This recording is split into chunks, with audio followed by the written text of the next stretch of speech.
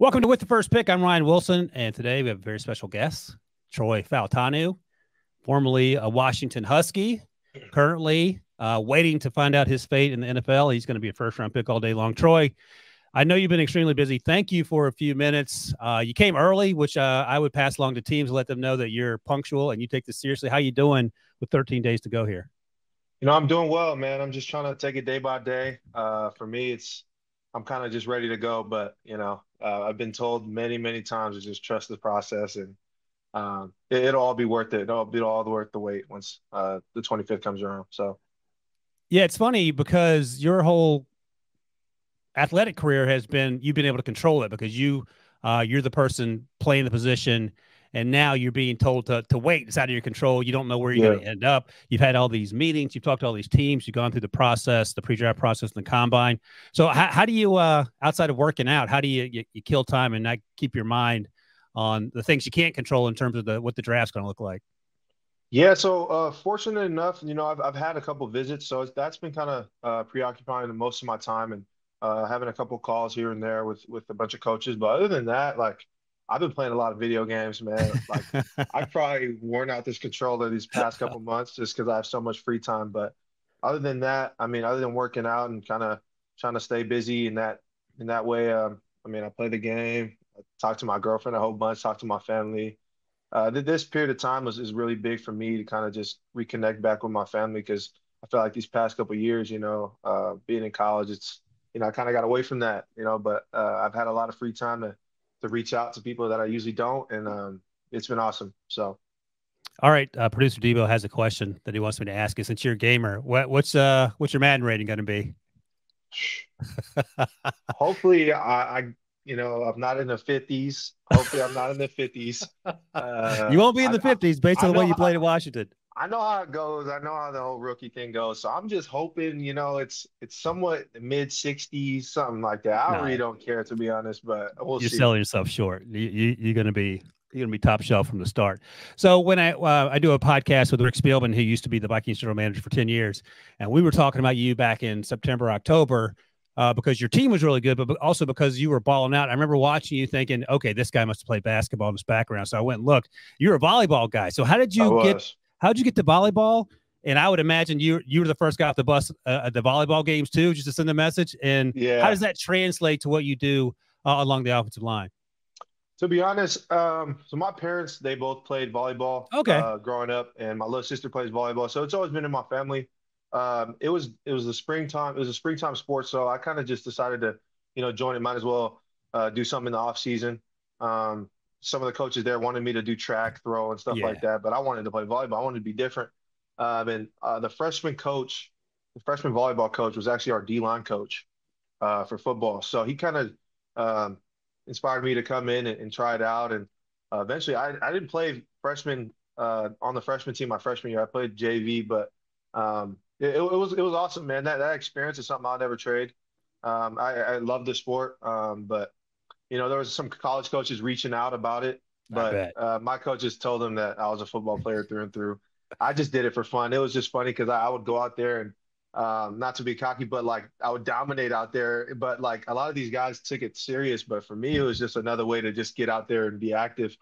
But honestly, I feel like it did help a lot, especially when it came to just like being explosive and moving laterally. And it's a team sport. So, I mean, just like football, nothing works if one guy's off, and just trying to communicate in that way. I felt like I brought another aspect to my teammates, being able to be competitive out there, maybe sometimes too competitive, because playing offensive line and playing volleyball are two different things. So sometimes, I would get a little too aggressive or talk a little bit too much for some of these volleyball guys' likings. But, it was awesome. And like I said before, I wouldn't trade it for the world. I love it. And no one's talking back to you either. You can flap your gums on the volleyball court. I imagine. There was a couple guys that were like super good, like went to like some Division I colleges that they weren't talking, but I respected them a little bit more from game time. Because at the end of the day, I'm a competitor, man, and I wanted to go out there and compete. So.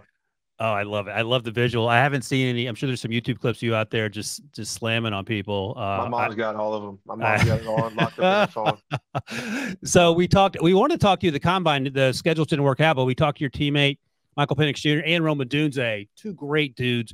Rome played in Nevada. You played in Nevada. You played just outside of Vegas. Is that correct? Yeah, Henderson. So did you know who Rome was and how good? Because they had some dudes on that team as well. Did you guys cross paths in high school? No, not like I never talked to him ever in high school, but I mean, just knowing of him, just because I faced him my senior year and my junior year, I think. But I remember him my senior year playing against him, but never really talked to him too much until I got to UW. Was he a dude in high school? Yeah, he was, man. From what I seen, I got to go back. I was fortunate enough to go back my freshman year of college and watch his senior year, the state game, well, the game to go to state, I think. And we had never beat Gorman before, and that was if you ask Rome, you run into him, tell him about that, tell him I'll never forget that moment. I didn't get to beat him, but I was there to witness. You laid the groundwork. Yeah, and then they finished the job. So 2020, that year at Liberty High School, they finished the job. And I mean, just going into the game, he was the guy that everyone was talking about. And still to this day, he proves it every single day and every single Saturday. And he's a guy for sure. Same with Mike. Let me ask you about Mike, because I mentioned we talked to him in the combine as well. And a lot of things you hear as you go through the draft process, whether it's from teams or in the media, is that you got to go back to the tape and trust what you see. Every time I watch Michael Penix Jr. on tape, in large part because of some of the things that you guys did on the offensive line, he is throwing lasers. And I think his athleticism was undervalued because of the injuries. We saw how well he did at his pro day. Mm-hmm. I thought he's really good at avoiding pressure and then making off-platform throws. Mm-hmm. Can you explain to me why anyone would think that Michael Penix Jr. is not a first-round pick? Because I'm having trouble figuring that out. Yeah, me too. I'm biased, of course, but at the same time, looking from an outsider point of view, I mean, I just don't know what's not attractive about the way he plays the game of football, and just him as a person, especially. Like, I got to know him a little bit more the year from 2022 to 2023, because it felt like he kind of got out of his shell and started to talk a little bit more, because he's naturally a quiet guy, just from what I've seen. But man, I don't know. Like, it still confuses me to this day. On why people don't think he's the best quarterback in this draft. And I don't know. Like, I just think he can do everything, man. And like you said, a lot of people slipped on his athletic ability, but I seen it firsthand. There was a couple of receivers, honestly. I'm not going to name any names, but and Mike, they went outside one day. It was like during the winter, I think, of 23, and they raced 100 yards, and he won. And from that day on, I was like, yeah, this guy. I can't believe you called out Jalen McMillan like that. No names. I'm not going to call anybody out. But I'm kidding. I don't know who it is either. The guys that were there, they know. They seen it. Yeah, my teammate, Roger Rosengard, he was there as well. So there's another witness. Another great player too, by the way. Like, that's the thing. We talk a lot about the wide receivers and Michael Penix Jr., of course, but Roger on the right side, you on the left side. You guys held it down throughout the season, and both you players are so much fun to watch. One thing I wanted to mention, I don't want to put you on the spot here, but I went back and watched some of the pressures you allowed this morning just to refresh my memory. And the USC one sticks out, not because you gave up pressure, no big deal, but that was a play that reminded me of how good Michael Penix Jr. is. I think he got beat in the B gap, and he avoided pressure, rolled to his left, and threw a laser into the back of the end zone. Do you remember that play? Yep. So how are we talking about Michael Penix Jr. and not talking about the things that he does so consistently? It's crazy to me, and I was glad that I got to see that play again, just because of his ability to make off-platform play. And that's the thing, like, Mike, like, we look at a lot of the numbers with how many sacks we've given up and this and that, and a lot of that is put on the O-line, but Mike gets us out of situations as well. That's the thing, like, his pocket presence and his ability to kind of navigate through the pocket, especially when we're not, say we, get beat one play. And it's going to happen. It's football. Like, no one's perfect. A game's never going to go perfect, but that's what is so special about Mike, I feel, is that not only can he throw dots off his back foot or however you guys talk in the quarterback room, but man, he can run when he wants to, and that's what's special about him. When he wants to and when he needs to, he's really big on just getting the ball to the receivers and letting them run. But I mean, he showcased his ability to run on pro day, so I'm super excited for him. So, and again, you guys had a lot to do with his success, the way you guys played up front. I mentioned Rick Spielman, my co-host on the podcast earlier. He's traveling right now, so he's not here. He's old school. He was in the NFL for 30 plus years, and he loves your game, Troy. But and this is how Rick is, and producer Debo can attest to this. One of the first things he noticed as we were talking about you on the podcast last fall, he goes, "Wait a second. Why is he wearing shorts out there? I need my offensive lineman to wear long pants and knee pads. So I got to ask on Rick's behalf. I think it makes you look pretty sleek, and it looks like you're moving faster than maybe you move pretty fast anyway. What's your idea with the shorts, so I can give Rick an answer? To be honest, it's hard. It's I wouldn't say it's hard, but it's a lot easier to move around when your knees aren't covered. And those pants, the Adidas uniforms, man, they're very tight and they're not meant for guys like me. Those things, when they're around your knees, if I wouldn't say they restrict your ability to move, but it feels like it's restricting it. So if a ref's going to let me get away with it, I'm going to do it. You know what I mean? So, is that a uniform violation? I wear my shirt up. I've done it all, and some refs, they're a lot stricter than others. Okay. But most of the time they just let me do whatever. I like it. Yeah. And you play fast anyway, so I'm not going to ask you to change. Have any teams asked you about that, or is that just a Rick thing? Yeah. Oh, they have? No, they have. A lot of teams have. Like, so why are you wearing biker shorts out there, or like why are you rolling your shirt up? Like, does this jersey not fit? No, the jersey fits. It just is super tight. So, so you've answered this question 1,000 times. Yeah. All those old school guys like Rick. The other thing I want to mention as I go through the notes here, and we talked with Leatu Latu, the combine, another great guy, but you, Puka, and Trent and Leatu are all at Washington together. Is that right? Yeah. That's crazy. Yeah. Did you have any sense watching Puka and Trent? Obviously, he's been good in college, and obviously that transferred. But Puka Nacua, I think the thing with him, he battled health. I mean, that's one of the reasons that perhaps he slipped. But could you see at the time that he had a chance to be special? Oh yeah, I mean, just coming out of high school too. I mean, just seeing the stuff that he would do in high school, and then when he got to UW, it was like not a lot of freshmen play at UW, like true freshmen, especially at the time, and his ability to get reps there was a lot of seniority on our team, and a lot of older guys, but he's always been special, man. I knew he was going to be great. You know what I mean? I was actually on the game with him last night. We were playing nice. the game, and but yeah, man, I'm just so happy for him, and I'm just happy that he was able to showcase what we all believe that he could do, especially with Latu too, and Trent, man. Yeah, Trent's probably the best football player I think I ever stepped the field. Wow. He just ever since day one, like going back to like what I said, he's not a lot of freshmen do play at UW, just because I feel like they were very big on letting guys develop, but he was already one of those guys that just stepped foot on campus and was just a guy. And, we got to see that firsthand. And, like I said, all these guys that were in our class, there's a lot of us, man. And I wish we were able to keep the whole team together this past year, especially going into the Natty, but everything happens for a reason. So I'm just super excited for all of them. Yeah, well, you're about to follow in their footsteps, given the way that your career played out at Washington. It's been a ton to watch. I'll start this way. We talked to Byron Murphy out of Texas. You faced him. We talked to him at the combine and asked him who was the toughest interior offensive lineman he faced last season. And he said, "I'll be honest with you, everyone I faced, I felt like I did pretty well against," which is true when you watch Byron play. Was there anyone that you went up against outside, or even any interior defensive linemen that were playing outside, that you struggle with, or that you had to bring your A game because you were surprised at how good they were? I would say, going back to that USC game that we talked about earlier, Solomon Byrd, he was a pretty good player, man. And when it came to pass rush, he was really good at setting up his moves. That spin move got me twice. And then I would just say overall game, I got to play this player twice. Brandon Dorless from Oregon. I would just say he's just a complete player. And, he played a lot of inside and outside. He had to play a little bit more outside in that second game. He's a little bigger. Yeah, but man, he moves really well. Like he's got enough strength to run through your face, but at the same time, he's got a deep enough bag in his pass rush to get around you, and do all the finesse stuff. But yeah, I would say props to him, man. He was another player that I studied a lot, especially going into that going into both games. But we matched up a little bit more in the second one for sure.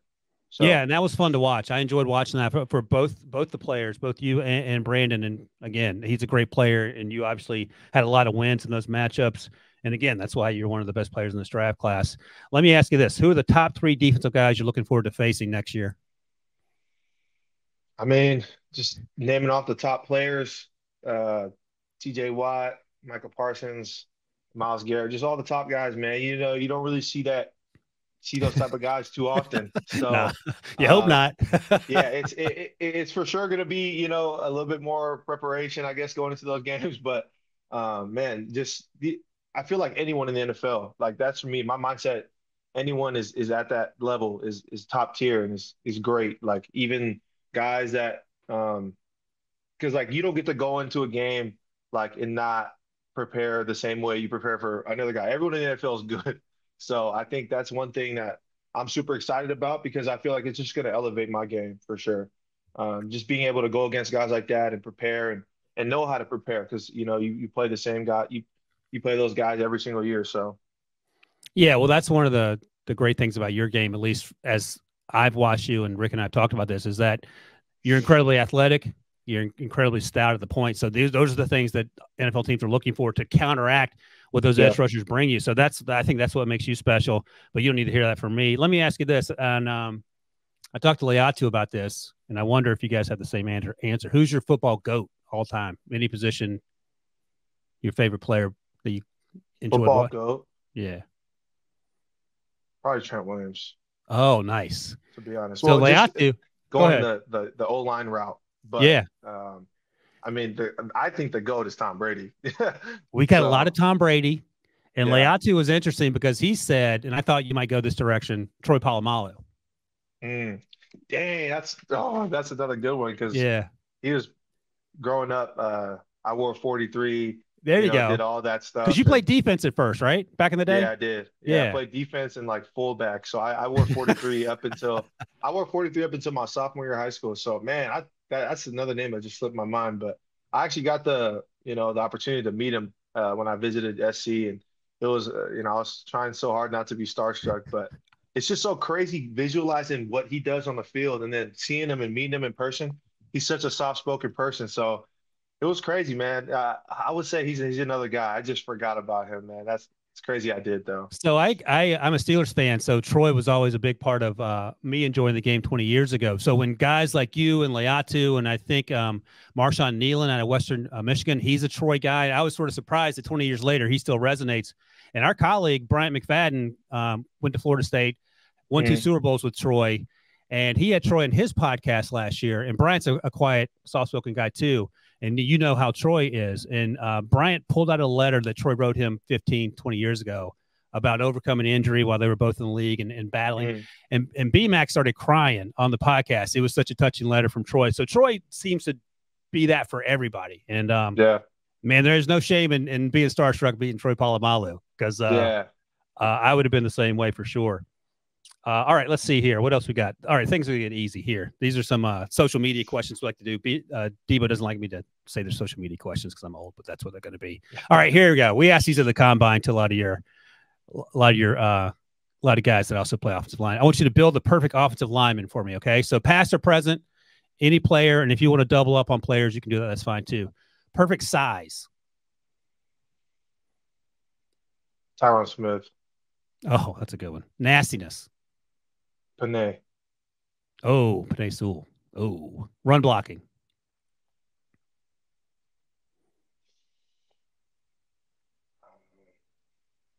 I'll go with my mentor, Joe Staley. Oh, love it. Yeah. Joe Staley. Pass blocking. Trent Williams. And finally, overall IQ. Probably Jason Kelsey. Nice. Yeah. That's maybe one of the best ones we had. All right, one last thing, and then we'll get you out of here on this, Troy. We're going to play the offensive line game. I'm going to give you 2 players. You tell me which one you want to keep, and we're going to go down the list. It's going to get harder. Damn. All right. This feels like something they do on TikTok. I don't know. I don't have TikTok. Okay. All right, here we go. Teron Armstead or Ronnie Stanley? Ronnie Stanley. Ronnie Stanley or Tristan Wirfs? Tristan Wirfs. Tristan Wirfs or Rashawn Slater? Rashawn Slater. Oh, I love it. All right, here we go. It's going to get tough right here. Rashawn Slater or Panay Sewell? Rashawn Slater. Oh, that's a hard one. That's a hard one. All right. Rashawn Slater, Lane Johnson. Lane. Nice. Lane Johnson or Laramie Tunsil? Laramie Tunsil. Oh, my gosh. These are hard. Yeah, here we go. Laramie Tunsil, Christian Darrisaw. See, I watch a lot of these guys, so it's hard. Personally, I'm going to go Christian Darrisaw. Oh, I love it. Our guy Rick Spielman drafted Christian Darrisaw a few years ago. All right. I think you know how this is going to end. See what you got here. Christian Darrisaw or Trent Williams? Trent Williams. Yeah, he didn't hesitate. Most guys didn't hesitate. Yeah. All right. Damn, that was difficult. You did good. Troy, that's all I got, man. I appreciate your time. I thank you for taking some time with us. I hope you enjoy your time off before things get hectic. Enjoy your video games, and good luck. You're going to be awesome next year. I can't wait to watch you. Troy Fautanu, thank you very much. Thank you guys for having me.